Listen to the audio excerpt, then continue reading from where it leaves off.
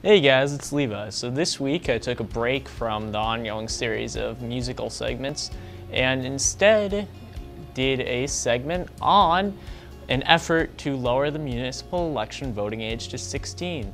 So this would be a change that would affect a lot of you, and it's something that's interesting and just a very fascinating topic to cover, so hope you enjoy.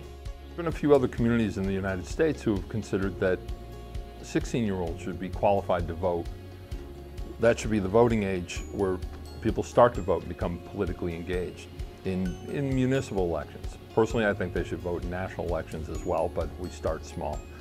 And the idea is that you get a level of engagement and you develop a sense of citizenry and participation in the government if you introduce elections at an earlier age.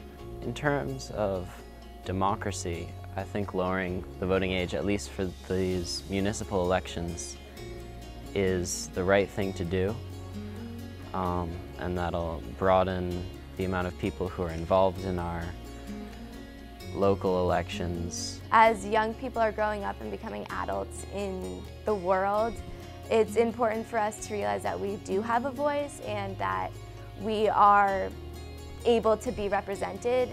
But as people are turning 18, they're kind of forced into this voting situation, I guess, where they can be very undereducated in who they're voting for, why it's important to vote, and the power of your vote.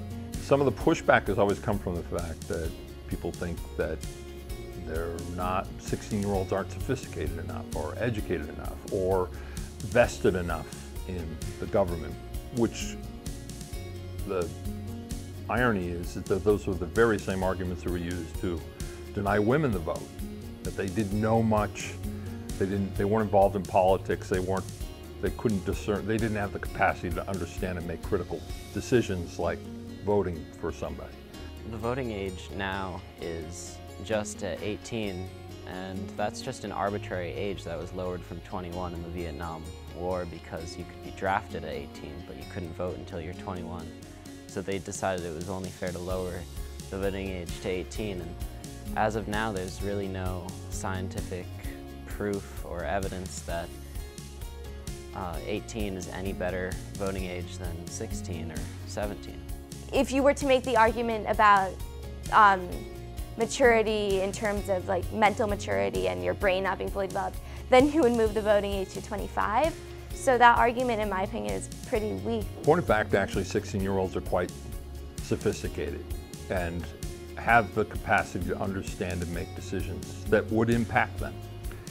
16 years old, you're of the age of consent.